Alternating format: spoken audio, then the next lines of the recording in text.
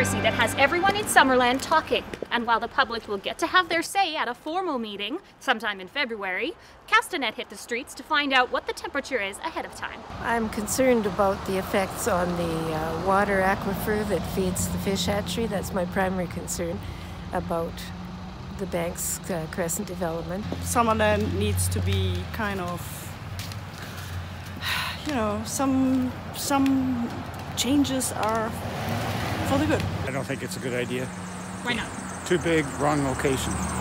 I also think the roads and the traffic may be an issue. Oh yeah, we need rooms. We need rooms for the old people. We're shy of them as it is now. They have nowhere to go.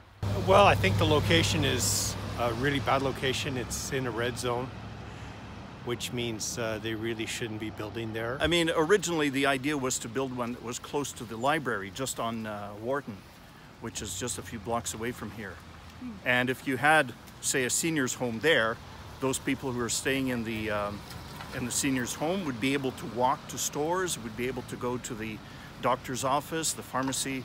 All of the other amenities are already here in the center of Summerland. So why put all of these people so far away? My father wanted to be closer to downtown, and there was no place for him then, and there still isn't. The councillors here in Summerland should have told the developer right from the start that this was probably a bad idea.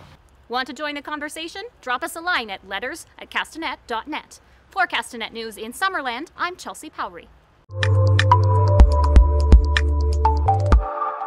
Read letters to the editor in our letters section under the opinion button in the yellow masthead. Email your letters to letters@castanet.net.